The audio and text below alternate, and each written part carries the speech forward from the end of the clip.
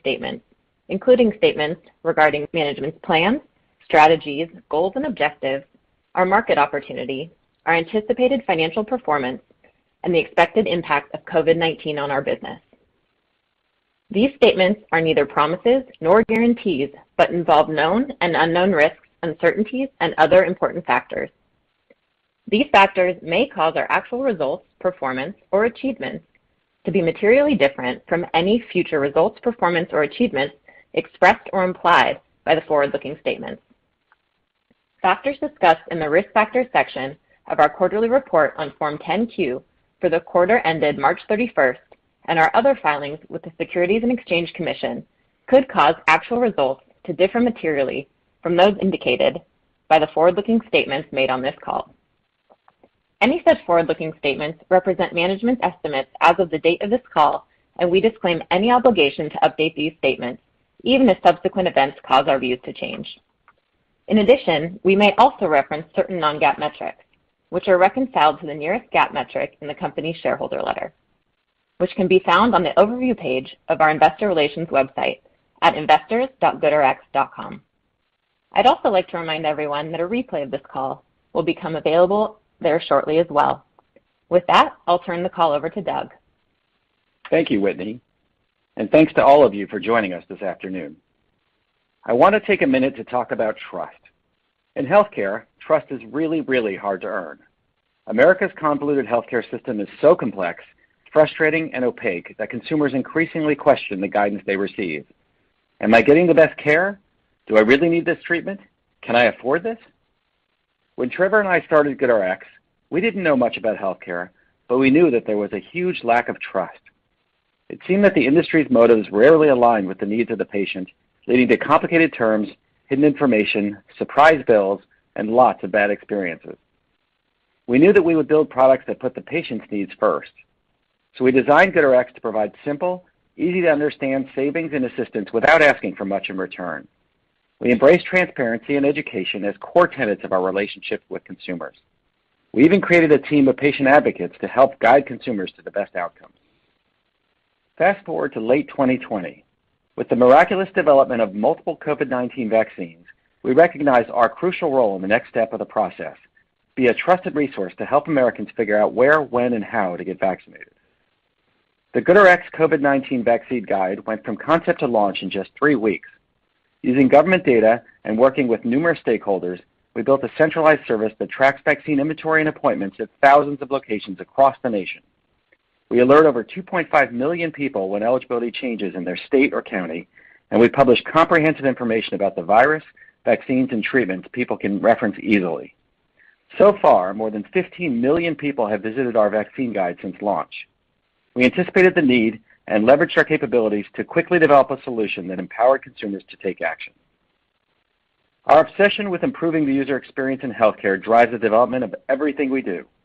We're constantly asking our consumers about their healthcare pain points and then imagining ways to address them. We build relationships that turn a transaction into a relationship rooted in trust.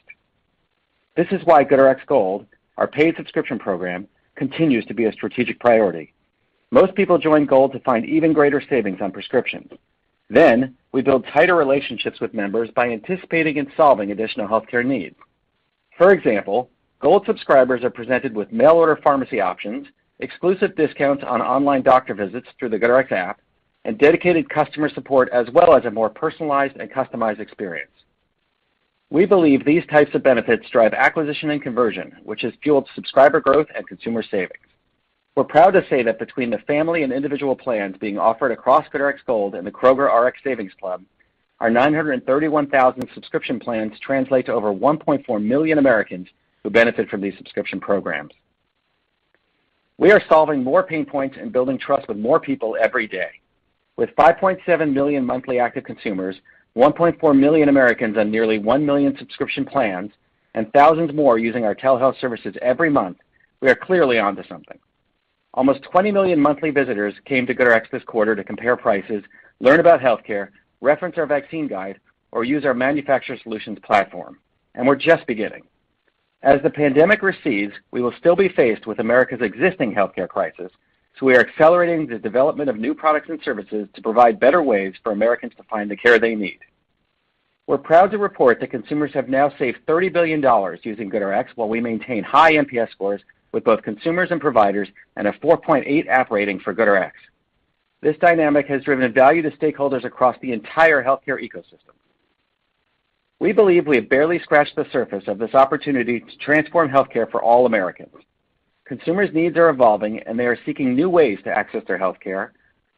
Our goal for GoodRx is to be there for them as a trusted resource for each step of the journey. With the strength of our brand, our increasing reach, commitment to our mission, and the value we continue to create for consumers, we believe we are well positioned to win across the $4 trillion healthcare ecosystem in 2021 and beyond. With that, I'll turn it over to Trevor to address key highlights from the quarter and trends in our business. Thank you, Doug. I'm proud to report that GoodRx achieved a number of new financial records in the first quarter. We delivered record revenue at attractive margins and increased the number of visitors to our platform. We grew the number of consumers we serve across all of our offerings and ramped up our subscription, manufacturer solutions, and telehealth offerings. We also acquired 2 outstanding companies to deepen our capabilities. Healthy Nation, with its award-winning staff, produces video content spanning hundreds of health and wellness topics and closed in April. Healthy Nation's content, created in collaboration with doctors and other healthcare professionals, helps us educate consumers from diagnosis to disease management. In April, we also closed the acquisition of RxSaver, a brand we believe is complementary to our own prescription transactions offering. We believe M&A can play an important role in helping us build the leading digital platform in consumer healthcare.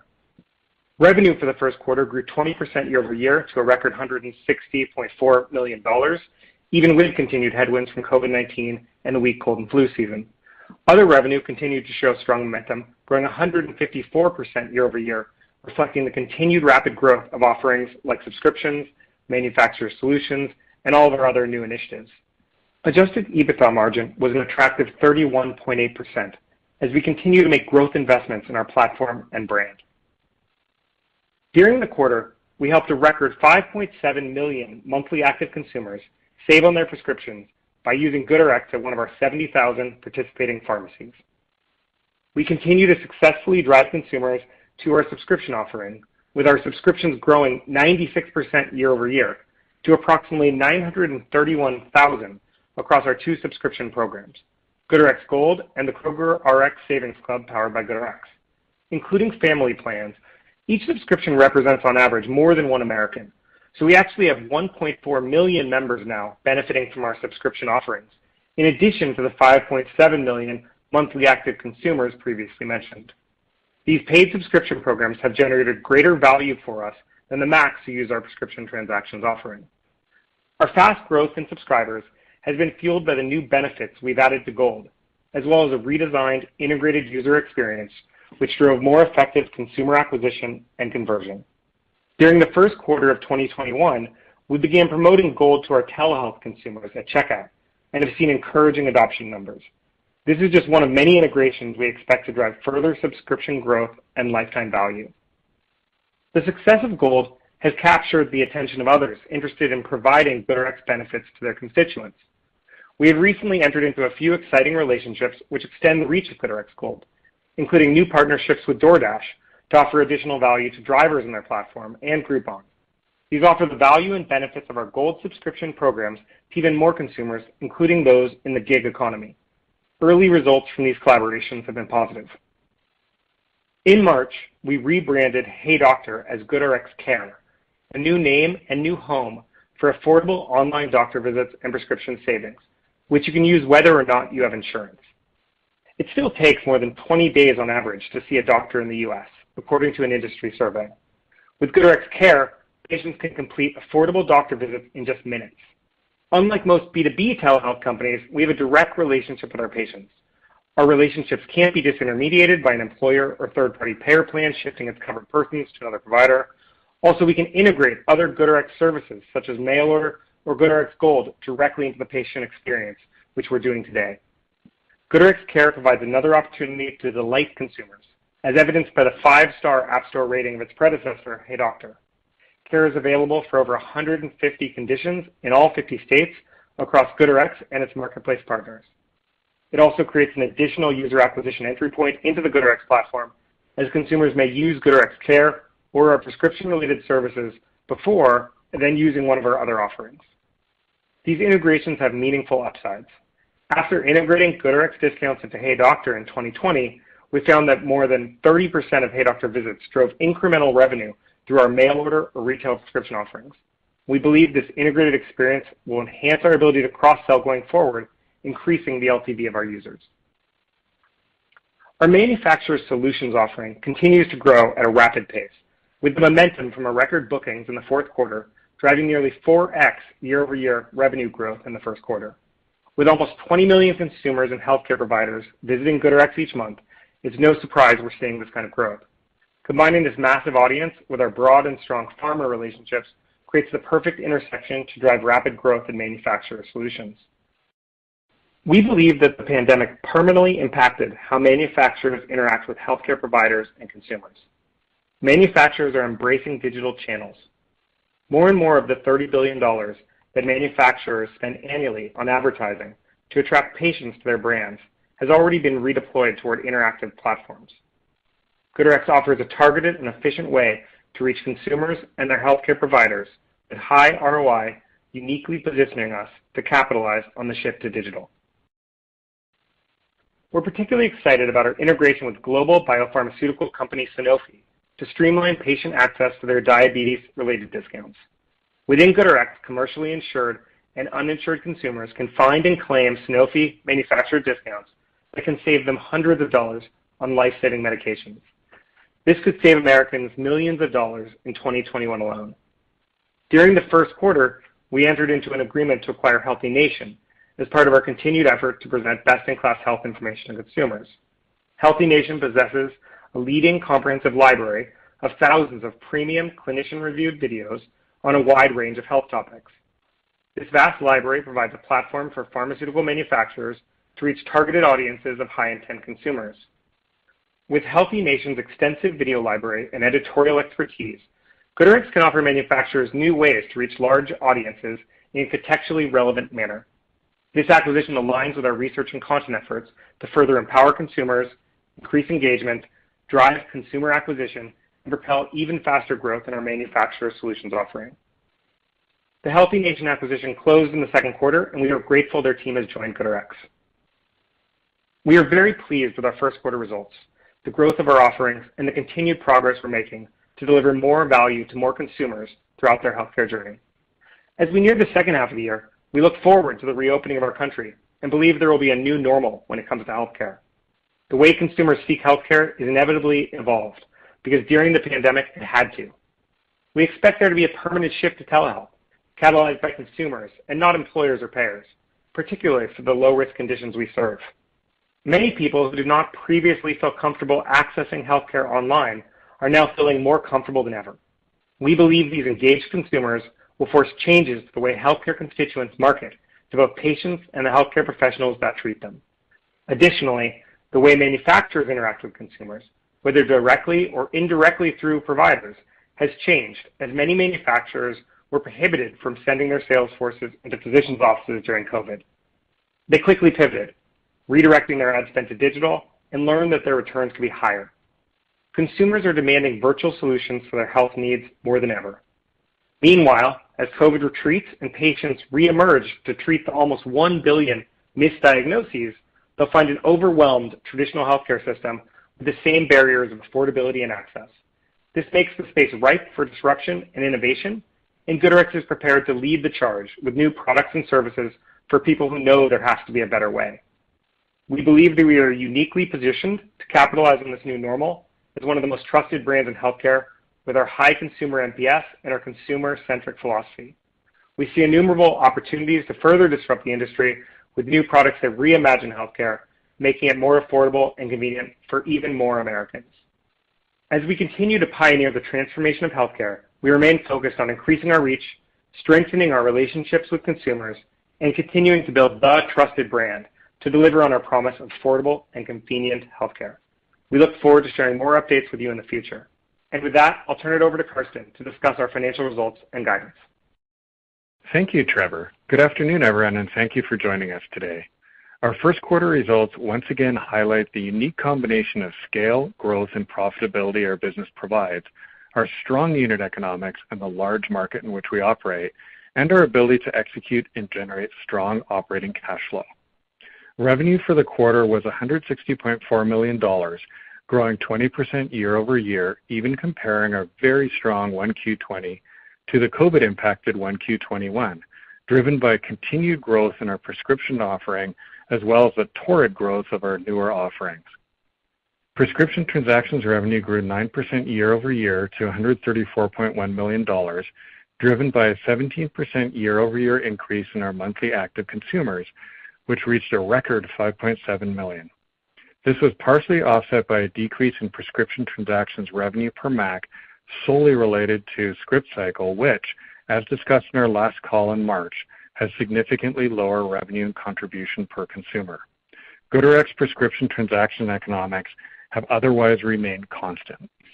As a reminder, monthly active consumers represent the number of unique consumers who use GoodRx to save on their prescription in a given month, and it does not include consumers of our other offerings such as subscriptions, manufacturer solutions, and telehealth.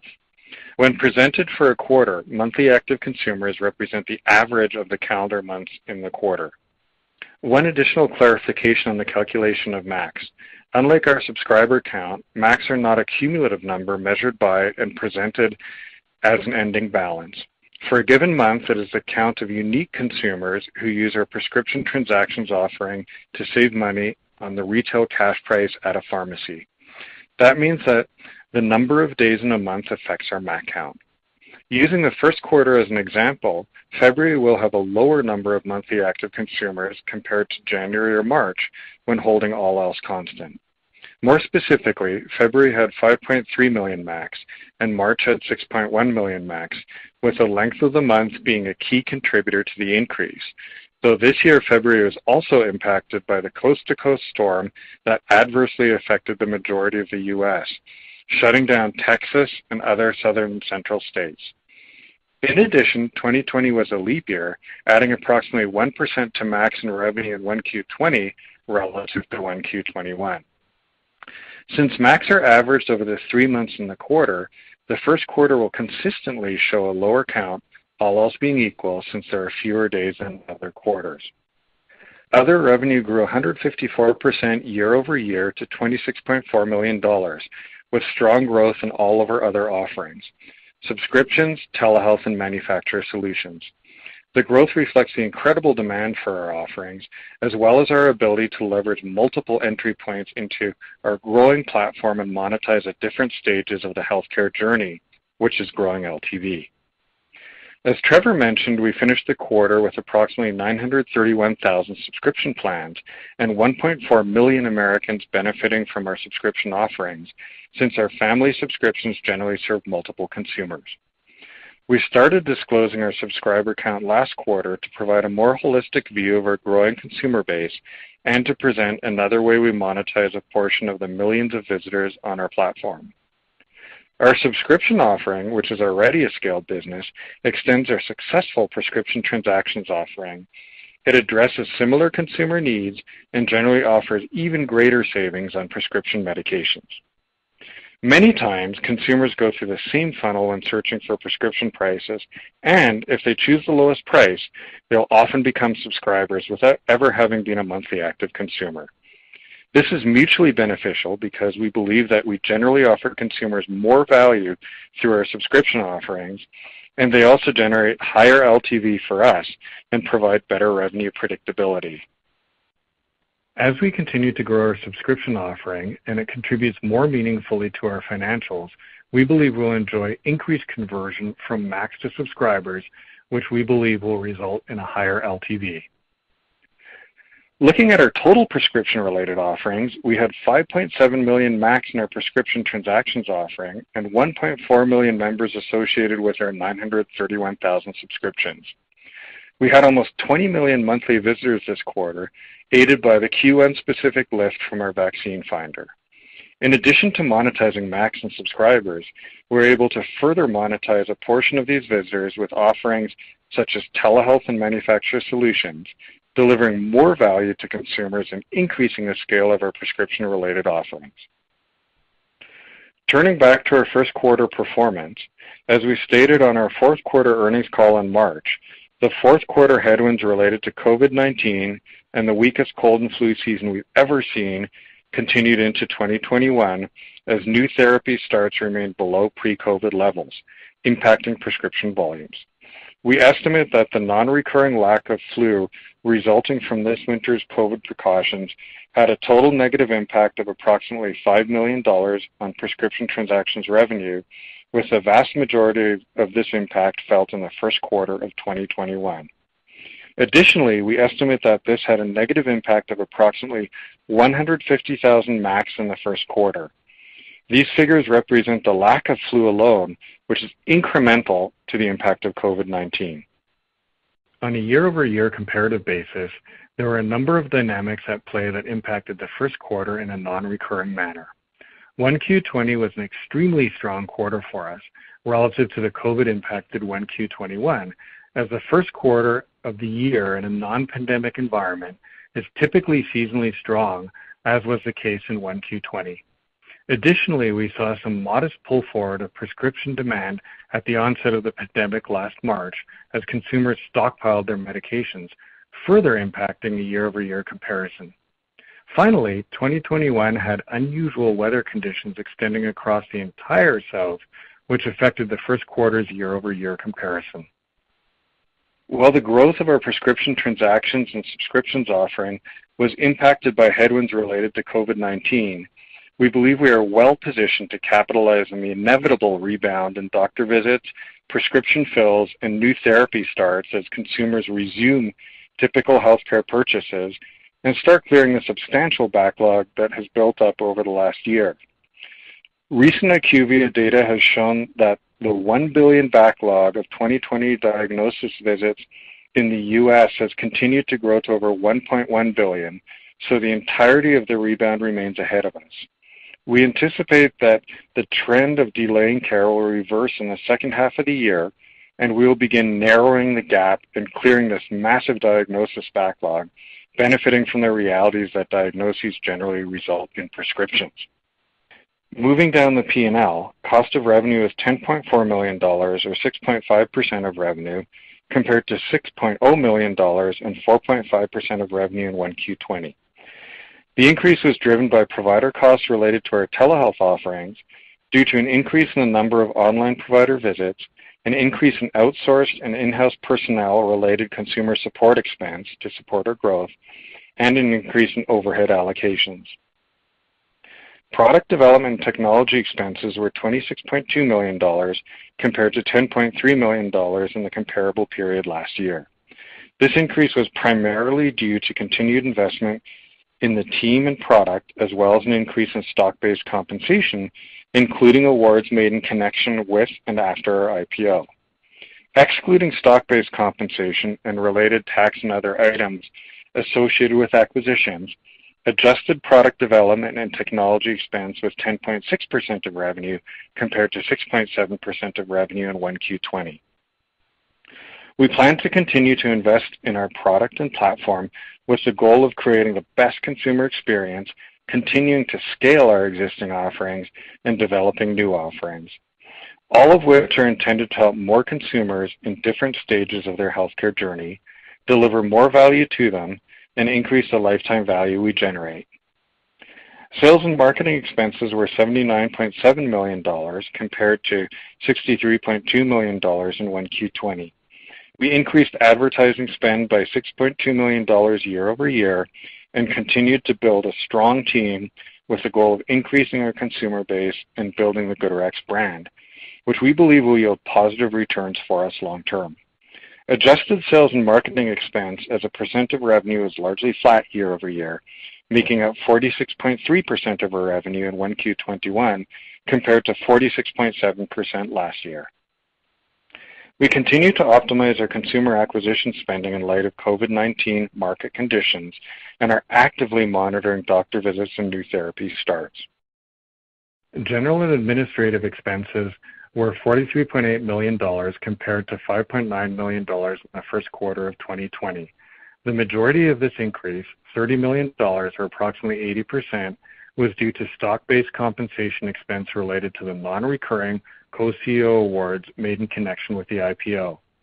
Excluding this and other adjustments, including non-cash, non-recurring M&A and financing-related items, adjusted G&A as a percent of revenue is 4.9%, compared to 3.2% in 1Q20, with the incremental cost primarily associated with starting to operate as a public company at the end of September. In the first quarter, net income was $1.7 million, which was impacted by stock-based compensation expense of $46.5 million in the quarter, $30 million of which related to the non-recurring co-CEO grants made at the time of the IPO. Adjusted net income was $31.8 million. Adjusted EBITDA was $51 million. Adjusted EBITDA margin continued to be strong at 31.8%, reflecting our ability to deliver profitable growth due to the compelling unit economics of our business and repeat activity on our platform, which remained at over 80%. Adjusted EBITDA margin decreased by approximately 710 basis points year over year due to continued investments in product development and technology, the growth of our telehealth business, and investments in our general and administrative infrastructure, all of which I've discussed. We continued to generate strong cash flow with net cash from operating activities of $45.5 million for the quarter. On the capital investment front, our primary investments were related to the build of our new headquarters in Santa Monica, as well as additional investments in our platform and product. We have completed the construction of our new headquarters with approximately $16 million spent on this project, net of tenant improvement reimbursements, approximately $2 million of which was spent in the first quarter. And now turning to guidance. For the second quarter of 2021, we expect revenue of $172 to $176 million, reflecting 41% year-over-year growth at the midpoint. We believe this growth will be driven primarily by a triple-digit increase in other revenue as momentum in our manufacturer solutions, subscriptions, and telehealth offerings continues. We expect year-over-year prescription transactions revenue growth to be more meaningful compared to the year-over-year growth in 1Q21, given it will be a COVID quarter to COVID quarter comparison. On the adjusted EBITDA front, we expect an adjusted EBITDA margin of approximately 30%. As stated on our previous calls, we will not be providing specific guidance around our user count on a regular basis, but it's worth noting that as long as COVID-19 continues to impact consumer behavior around doctor visits and prescriptions, our MAC and our subscriber growth may be impacted. However, we believe this will be followed by tailwinds from the inevitable clearing of the substantial medical backlog which continues to build, a gap of over 1.1 billion diagnosis visits in the U.S. that did not happen since the beginning of 2020. When this backlog begins to clear and we see pent-up demand, we will be there to help our consumers re-engage with the healthcare system. While we are not providing MAC guidance, we want to emphasize that we do expect other revenue to make up a higher percentage of our total revenue in the second quarter than it did in the first quarter. In the first quarter, it made up 16.5% of total revenue, an increase of approximately 2 percentage points from the fourth quarter, and we expect the proportion of other revenue relative to total revenue to increase in the second quarter so that other revenue will reach approximately 20%. That means that prescription transaction revenue, which is driven by MACs, will make up a smaller share of total revenue as more visitors and MACs turn into subscribers and as we continue to grow our manufacturer solutions and telehealth offerings. Turning to the full year, we're increasing our previous 2021 revenue guidance of $735 to $755 million to $740 to $760 million, reflecting year-over-year growth of 36% at the midpoint. As discussed in our prior earnings call, this assumes the second quarter will still be impacted by COVID-19 and that healthcare activity will begin to pick up in the third quarter as consumers resume more normalized healthcare activity and the substantial backlog of over 1.1 billion diagnoses in the U.S. begins to clear, significantly adding to visit, therapy start, and prescription volumes.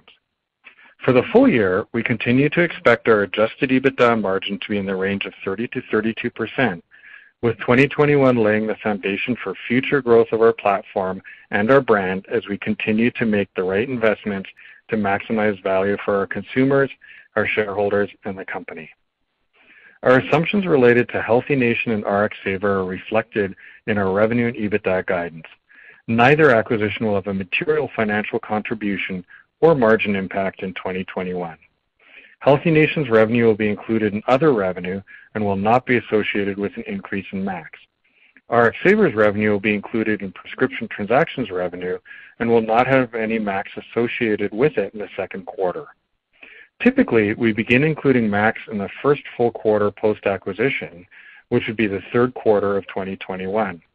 We're in the process of analyzing RxSaver's data to establish whether we can report it consistently with our own MAC reporting, and we plan to provide an update on our second quarter earnings call.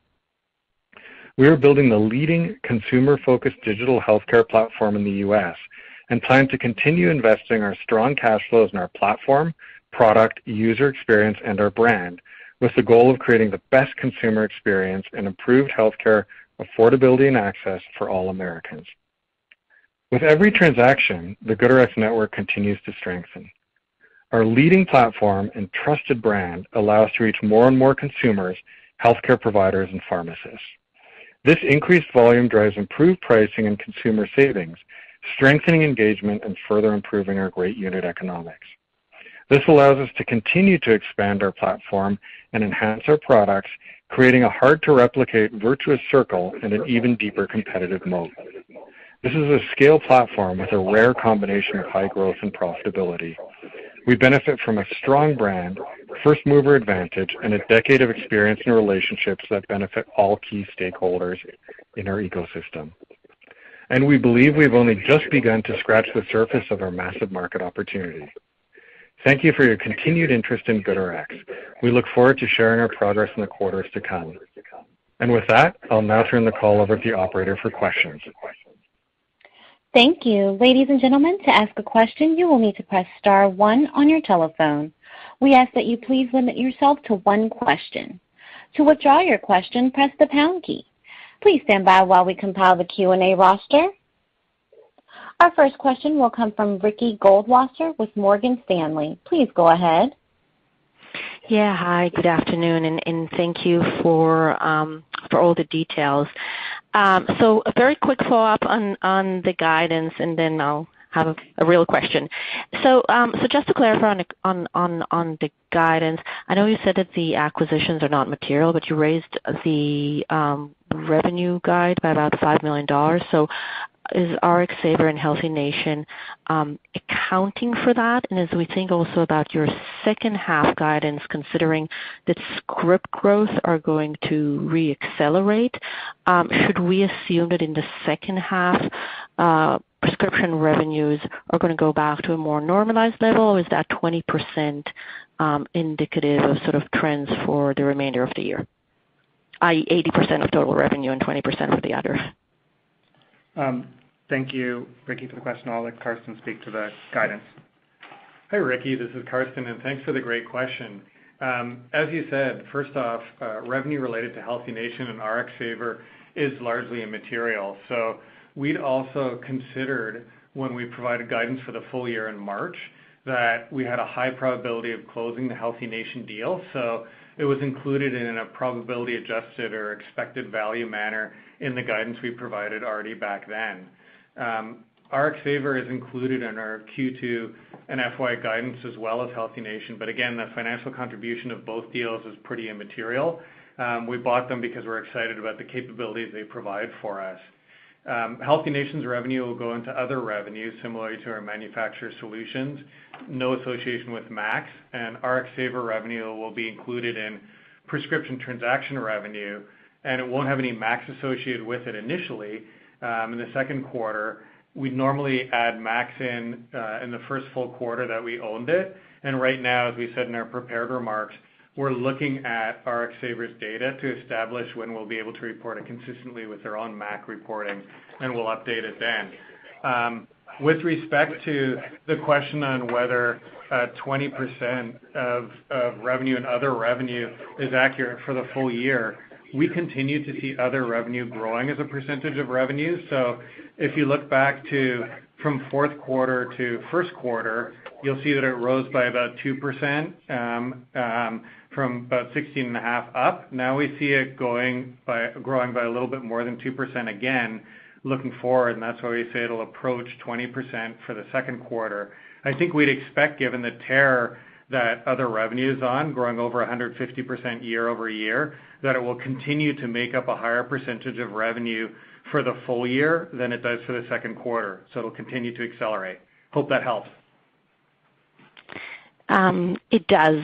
And if I may just kind of like ask the other question, I mean, for Doug and Trevor, you talk about sort of looking to do more acquisitions. Can you maybe share with us just your overall acquisition framework and what type of assets you're looking to add? Thank you. Thank you. I'll let Doug speak to this. Hey, Ricky. Thank you. Our overall strategy is really focused around, trying to play an important role in accelerating our path to achieving our long-term vision of building the leading digital platform in consumer healthcare. We've historically looked at and done deals that have grown and accelerated our long-term vision and capabilities, and have integrated those acquisitions successfully. With our increased scale and capacity, we're going to accelerate those efforts to grow our capacities both organically and inorganically. Given our profile and our leadership position in healthcare, we believe we see many opportunities in digital healthcare. And look, we look at all targets that can advance our mission, and we're really trying to drive telehealth, manufacturer solutions, and our core prescriptions offering. We believe that we're a very attractive platform for high-growth companies to help them scale quickly. And so, look, M&A has been and will continue to be an important part of our growth strategy. We see lots of opportunities, and especially, now that as a public company and with the additional resources we have to execute on our M&A. Thank you. Our next question will come from Steven Valiquette with Barclays. Please go ahead. Oh, thanks. Couple questions here. I guess first, just in addition to your comment that over 2 million Americans sign up for the GoodRx COVID-19 vaccine guide, we have seen some further evidence in the retail channel that big drug chains are getting some nice pull-through on traditional generic prescription volume from the COVID vaccine dispensing, which obviously benefits GoodRx as well. So I guess I'm curious, do you have any sense for how much COVID vaccination activity is helping the company, either relative to your own expectations so far in 21, either quantitatively or just qualitatively, if you have any additional color? Thanks. Thanks.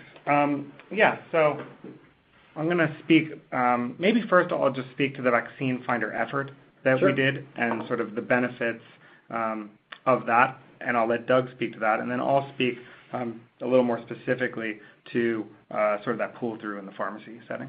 Sure. Thanks. I'll just give you a little overview of the vaccine guide itself and what we managed to do. Look, our vaccine guide is just another example of the powerful content and tools that we're able to generate to help consumers throughout their healthcare journey. One thing we realized early on was that vaccine information would be fragmented and unclear, and so we built this go-to destination for Americans to learn about the vaccine, track availability, and then find an appointment, most importantly. And we're just super proud of the product that we built. It covers tens of thousands of vaccine sites. It generated over 15 million visitors and over 2.5 million alert signups.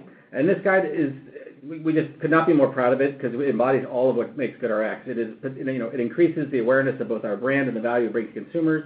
It allows us to communicate with additional consumers across the U.S. as they sign up to receive updates. And of course, a lot of these visitors that came to GoodRx were not traditional GoodRx customers. They're new to GoodRx, and it's just the beginning of what we think will be a fruitful relationship with those folks. So I'll pause there so you can explain this. Yeah, so relative to sort of scripts, I mean, I think what we really see is, when you look at the results, I think that's more sort of just revenue, of the pharmacy chains. I think that's a little bit more related to just revenue from the vaccines themselves, where we see really this benefit from the increased distribution of vaccine and, that being, even more so as time is passing here through the pharmacy channel, is that, we're starting to see this clearing of this substantial medical backlog. I think recent IQVIA data shows about 1 billion misdiagnoses in 2020, growing to about 1.1 billion in 2021. And so, when consumers resume that more normalized healthcare activity and backlog begins to clear, we're there as consumers are re-engaging with the healthcare system. So this distribution of vaccine just gives us an opportunity to deliver more value. The vaccine guide, which has pretty broad access, and so we think it's a great benefit as people are more in the pharmacies and retail. Okay. One other real quick question. There has been some debate in the pharma supply channel regarding generic drug pricing trends, with some conjecture that generic drug price deflation has possibly accelerated so far in 2021. In light of that, the quick question really is whether or not you guys have seen any downward pressure around traditional retail cash prices for generics that would impact your pricing in any way, or are you not really seeing that? Just curious. Thanks. Yeah, it's a great question. Thank you so much. Generic price deflation does not generally affect our business. It mostly impacts manufacturers and wholesales, but it's really decoupled from what consumers see. So it's just not an impactful factor to our business. Hope that's helpful.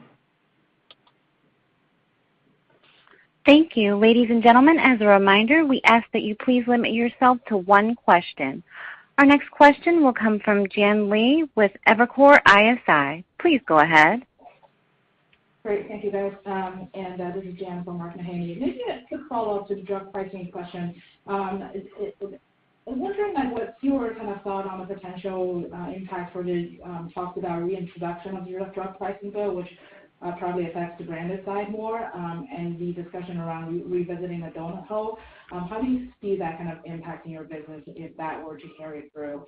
And also, if I may tag along, you mentioned new normal. If you could just flesh out a little bit more on what are you seeing that gives you confidence on a permanent shift to telehealth? Thank you. Okay. Thank you very much for the question. So speaking first on, HR3 and sort of other areas of policy, we have been and continue to be, remain aligned with positive regulatory trends. We provide consumers with price transparency and lower prices, and we improve access to care. Since we founded GoodRx a decade ago, we've seen many proposals, ideas, and policies across administrations, including the rollout of ACA, and other initiatives. And with this new administration, we continue to be aligned with the political objectives of driving affordability and access to health care for Americans. The current orders and legislation, including HR3, are primarily focused, just as you said, on the Medicare business and brand drugs. And even if those pass, which is really yet to be determined, we believe they would have very little impact on our business. We actively track all legislative developments, continue to be engaged with policymakers. We really want to be there as a resource to sort of give information about what can be done to benefit consumers, and we feel really confident about where we are. We've created a sustainable product and system that works. This is consumers are getting medication, getting other healthcare affordably and conveniently, and it's aligned with these overall trends. So, in addition, I just note there's a number of legislative changes that we think can have a positive impact on our business. So, as an example, I'll speak to sort of the transparency rules that were passed, previously and are starting to come into play and starting to come into force in regards to the hospitals and then the payers. This new information is only sort of helpful to us as we are expanding and building more tools to address the broader healthcare system. So we're super excited about the sort of availability and coming availability of more data there, and think it'll be of great business, great benefit to us. Your second part of your question was about telehealth and sort of why we see a new normal. So, we continue to see positive momentum in GoodRx Care and our marketplace when it comes to both consumer demands and visits. Where we're also really excited about cross-selling, between our telehealth offering and between our prescription-related offerings of the prescription transactions and subscriptions. This is getting even better as we've rebranded Hey Doctor to GoodRx Care. We're unifying the experience across the platforms.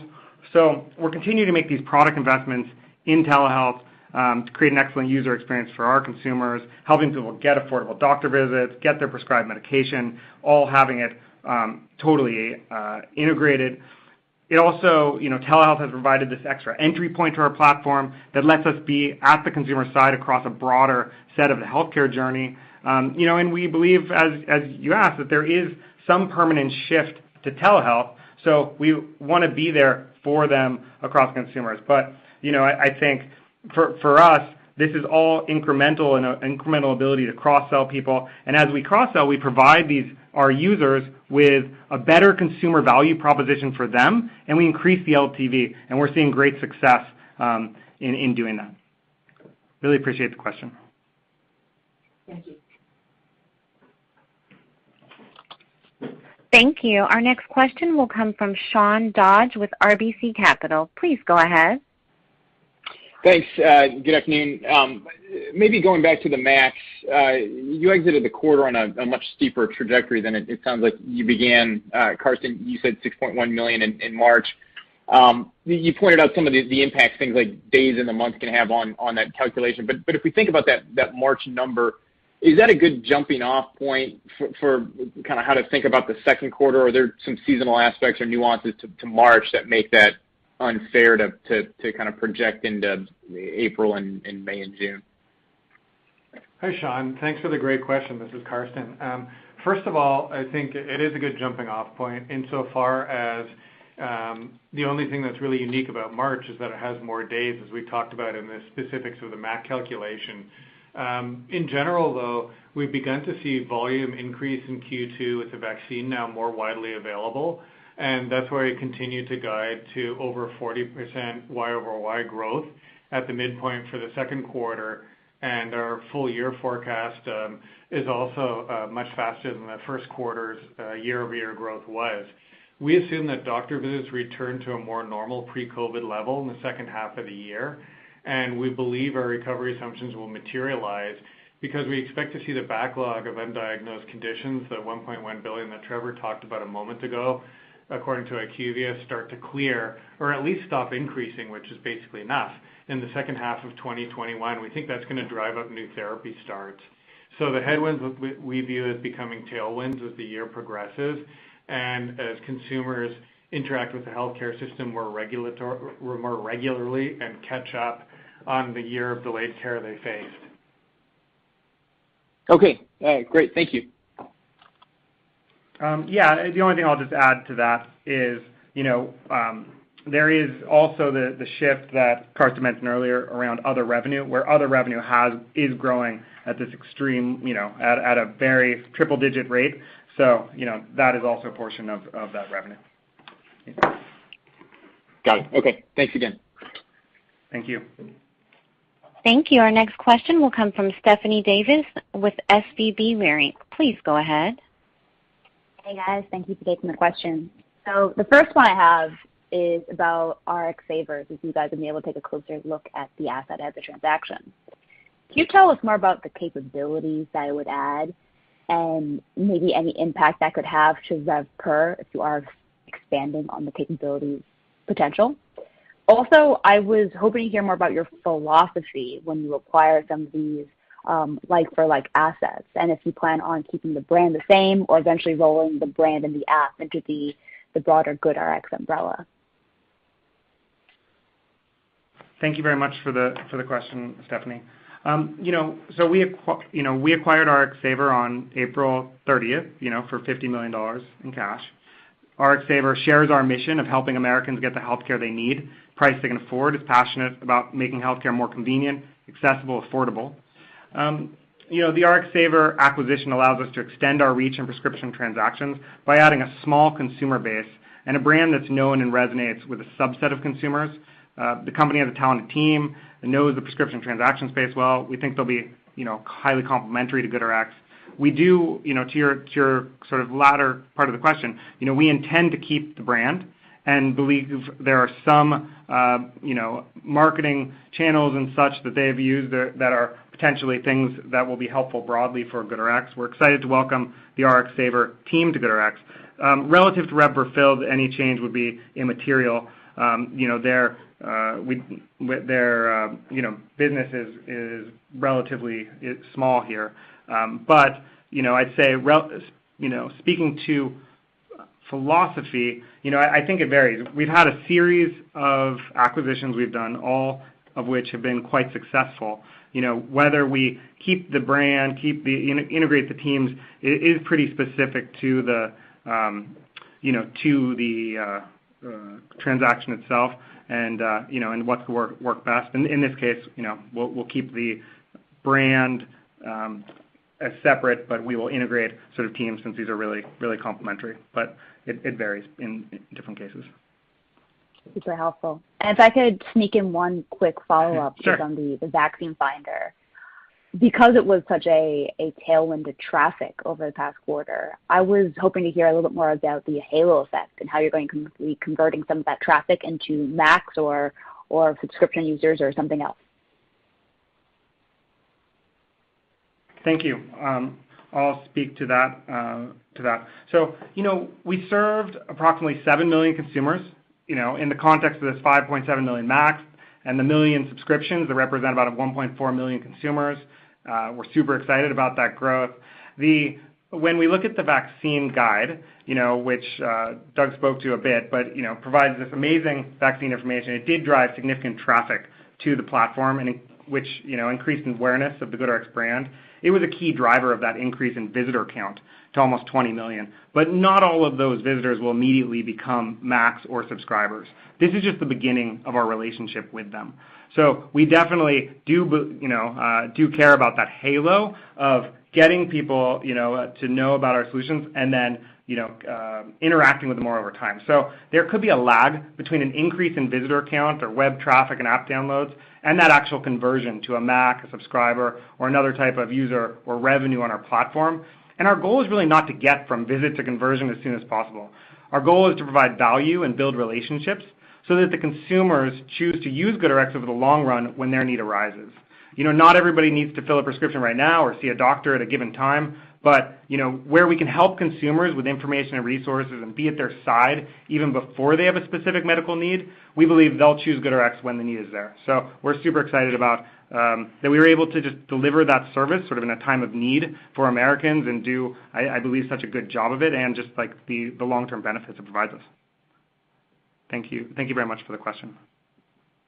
Thank you. Our next question will come from Charles Rhyee with Cowen. Please go ahead. Yeah, thanks for taking the question.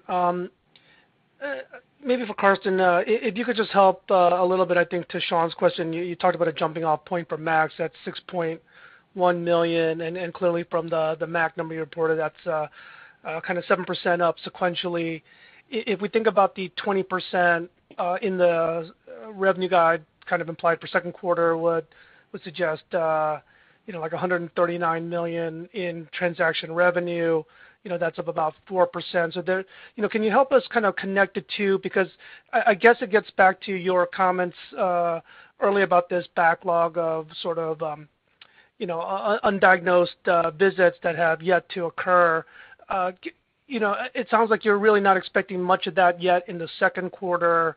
But as we think about the back half of the year, how much of that do you think is really recognizable? In other words, given that's missed business, I would assume there's an assumption that some of that will just never be recoverable because just the capacity of our healthcare system in general. But if you could help us kind of connect how to think about those pieces as we think of our model, because it seems like it would suggest we're having either lower revenue per Mac or some other dynamic is happening. Thanks. Thanks, Charles. Really appreciate the question. First of all, as we've been expecting, we've begun to see volume increases in Q2 even as the vaccines become more prevalent and widely available. And that's one of the reasons we're guiding to 40% YOY growth at the midpoint, or over 40% YOY growth at the midpoint for the second quarter. With respect to our full year forecast, we do assume doctor visits return to more normal pre-COVID levels in the second half of the year, and we're seeing indicators of that already effectively. To your question on prescription transactions revenue per Mac, prescriptions transaction revenue per Mac is actually up a little bit versus the prior quarter, and total revenue per Mac is, of course, up quite a bit because our revenue is growing so quickly at over 150%. So both of those numbers are extremely solid at this point.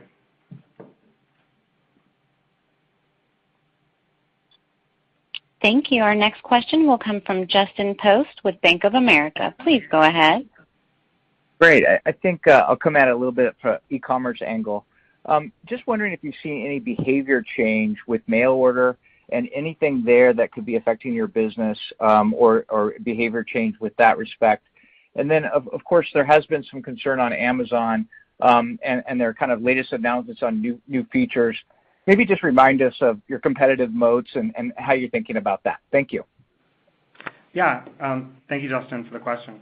So I'll maybe speak to these together because I think they sort of link together. Amazon acquired PillPack in 2018 and has been trying to grow a pharmacy delivery business. Based on third-party data, they have not been successful. Mail order prescriptions only make up about 5% of fill count in the U.S. Even through COVID, mail has remained a small piece of overall volume and is now actually starting to decrease as COVID eases. Third-party data indicates that Amazon Pharmacy is not gaining momentum and that their volume remains incredibly small. Amazon also, to your sort of second part of your question, they partnered with GoodRx in November, and that is how they're showing some retail prices that they call PrimeRx. We also partner with GoodRx along with a much broader set of market participants. As we said in the past, we believe the PrimeRx card was launched to enable Amazon Pharmacy to display third-party cash prices, not because they actually are trying to send consumers away from Amazon to competing retailers to fill their prescriptions, which is against sort of their fundamental business model. Our view has not changed. Based on our review of Amazon sort of, price comparison tools, we believe it's another attempt at lead generation for mail. And in this time since November, from what we've seen in third-party survey data and heard from industry participants, we've observed almost no usage of PrimeRx at retail. So we do not believe Amazon has, or mail, these dynamics have impacted our results. It has not impacted our views of our prospects. In addition, GoodRx is cheaper at mail about 90% of the time and offers a lower price at retail almost 100% of the time based on our internal research. I'd have you also remember, that 70% of consumers still don't know prescription prices can vary significantly across pharmacies. And so if awareness of this topic increases, we believe we will only benefit. So I hope that that's a little bit helpful on sort of just where mail has gone overall, and speaking to sort of how little maybe Amazon has affected us or the market. Great, thanks, appreciate it. Thank you. Thank you. Our next question will come from John Ransom with Raymond James. Please go ahead. It's tough to deepen a call to be clever, but I'm going to attempt to be clever. Hopefully, you guys will approve of this. So Karsten, as we think about the other revenue growing faster than your traditional generic revenue, how do we think about the long-term effect on gross margin, EBITDA margin, et cetera? Sure. Thanks, John, for the good question. And as you think about other revenue, I think that other revenue specifically has two impacts. One, that go in opposite directions, one increasing and one decreasing gross margin. I think the dominant one right now is the extraordinarily rapid growth of our subscriptions and our manufacturer solutions offerings. Those offerings in particular are associated with very little cost of sales. In the case of manufacturer solutions, virtually none, since we already have the platform in place and we already have almost 20 million visitors coming to the platform each month to benefit from all those manufacturer solutions offerings. So I think on a net basis, while you do see the impact of telehealth impacting cost of sales a little bit, increasing it, that's largely ameliorated by the effects of the very fast-growing manufacturer solutions and subscriptions line. So I think from our perspective, we don't see gross margin moving significantly. We see the trajectory that we've showcased historically, basically potentially continuing in roughly the same form going forward. Okay. And then my other question is, as we think about GoodRx Gold prices, I mean, they're roughly half of your kind of best price. So you have the subscription revenue, then you have basically 50%, as far as we can tell, average off your normal transactions. So how do you think about the value of a subscription customer, either through Kroger or through your just Gold program, versus somebody that pops in and pays a price that's roughly 100% higher on a kind of apples-to-apples basis? Yeah, I'm not sure that those are the the price differences between them. But what I would say is that we're really excited about the growth of GoodRx Gold. We're able to offer consumers more value. We do receive higher lifetime value from those customers, and it drives better revenue predictability for us.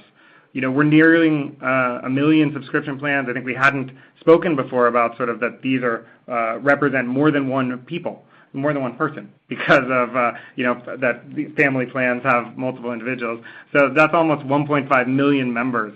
So we, together with our 5.7 sort of million max, we're serving approximately 7 million Americans with our prescription-related offerings. And we're excited to continue rolling out to those Gold members more and more services that make that an even more compelling offering, just like we've been doing over the last several quarters.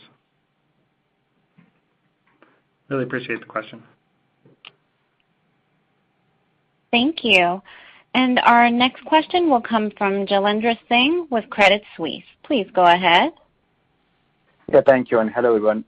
Following up on the previous question on Amazon, are you finding that pharmacies and your PBM partners are willing to work more closely with you in light of Amazon's positioning?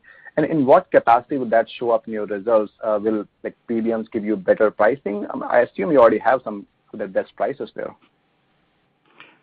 Thanks, Jailendra, for the question. Yeah, as we spoke to,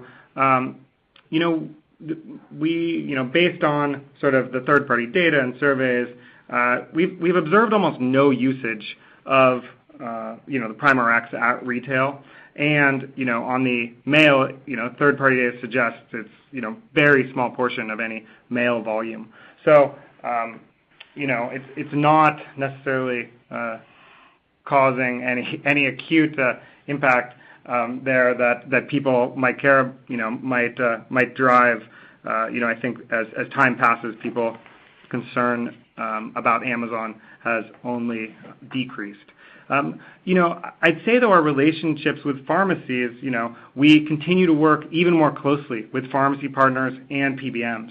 The major pharmacies, who are primary partners, as well as sort of grocers and smaller chains, we're working on programs with all of them to innovate and improve sort of various offerings. So one way that does come through is improved pricing, which definitely occurs in specific cases. I sort of spoke to just that one stat on pricing relative to that offering, but we want to be sort of always, this best price for consumer. We care about sort of sustainably just allowing consumers sort of across the board to get access to affordable, convenient prescriptions without any of the complexities they might otherwise have to face. So we've seen improvements in contracting, pricing, and in discussions to add other functionality, other integrations. So lots of opportunities. I'll let Karsten sort of add to that. Hey, Jailendra, it's Karsten. I think the one other thing I'd add is you alluded to sort of consumer pricing, I think, in the question as well, of us versus Amazon. And on mail, like 90% plus % of the time, our pricing's better than Amazon's, according to our data. And just regular retail, we're better priced almost 100% of the time. So no one's been able to touch us in terms of us being able to do exactly what Trevor said, which is offer the best price virtually all the time. Okay, just one quick clarification on RX Saver. The fact that RX Saver and GoodRx both follow the multi-PBM model, what is the overlap between your PBM partners? Sure, thank you. Yeah, so there are some additional PBM partners as well as some new PBM partners. However, in general, we've continued to add PBMs, improve contracts, and all of those dynamics have stayed the same, and we're in an excellent position. Thank you very much. Ladies and gentlemen, this concludes today's question and answer session, as well as today's conference call. Thank you for your participation. You may now disconnect and have a